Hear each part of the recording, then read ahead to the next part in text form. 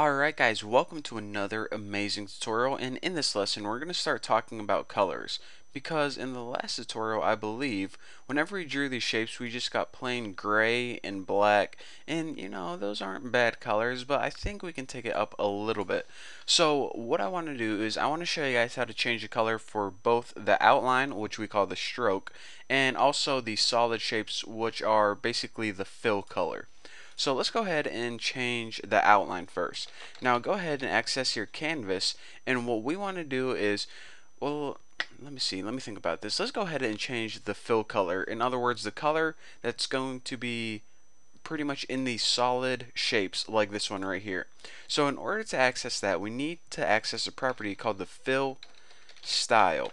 Now what this is going to do is you're going to go ahead and write a color in here like blue, and now whenever we refresh this, I won't do it right now, but blue is going to take the place of black, and now all of your solid shapes are going to be blue. So along those same lines, if we just go ahead and copy this and alter this property slightly, instead of fill style, we also have access to the stroke style. Now the stroke style is basically the color of the outline of your shapes. So whenever you draw a shape like stroke rect, this is going to be the color of that. So we'll just make that one red. So if we go ahead and save this and refresh it, we now get a nice red stroke on our stroke shape and our nice blue fill whenever we made this fill rect right here. So, okay, this is a little bit better than black, but it's not good enough. Not good enough for this tutorial. So what we want to do is we want to go ahead and actually go ahead and delete everything. Let's start fresh. So what we have now is basically a canvas that we're going to draw 2D shapes on. Now we want something a little bit better than just plain Jane colors. So let me move this over so you guys can view a little better, because this is going to be good. So what I want to teach you guys how to do is apply a gradient to your colors.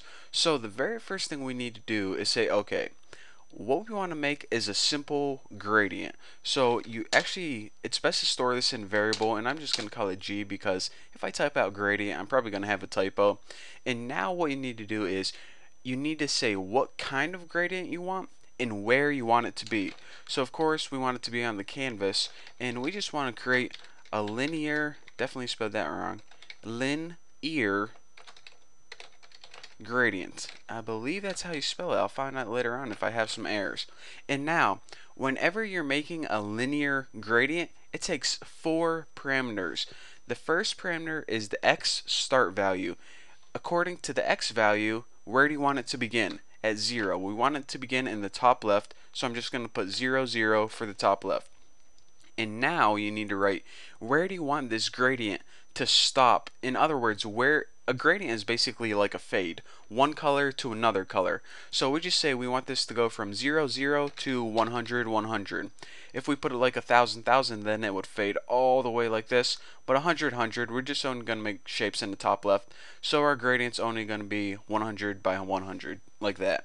So that is the 4 parameters. The x and y value of where you want it to start, and the x and y value of where you want your gradient to stop fading. So now what we need to do is we need to say, okay, we got something that fades, but we don't have any colors yet. So what you do is whenever you want to add a color to your gradient, you put something called a color stop in. So for that gradient we just made, we want to add a color stop. Now this takes 2 parameters. The first parameter is basically where do you want to add this color, and that takes any value from 0 to 1. So I'm just going to go ahead and write 0.0 so you guys remember. You can typically write things like 0.4, 0.6, 1.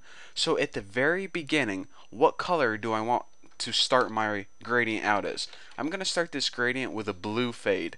And now what I'm going to do is, remember, this method right here, this function, takes 2 parameters, from 0 to 1. So if we fade one color starting at 0 and we fade another color like red at 1, it's going to start at the very beginning and fade to the very end. So it's going to start at blue and it's going to fade to red.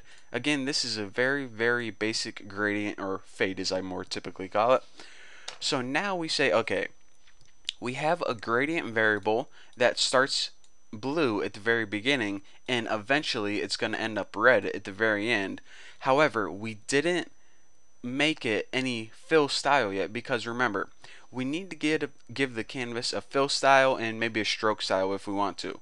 So what we're going to do is utilize what we just learned about 3 minutes ago and add a fill style to this canvas. And instead of blue or red or green or orange, we're going to set this equal to G. Now whenever we draw any shapes that would typically just be a solid color, instead of that solid color, it's going to utilize this gradient, which is a gradient that fades from blue to red.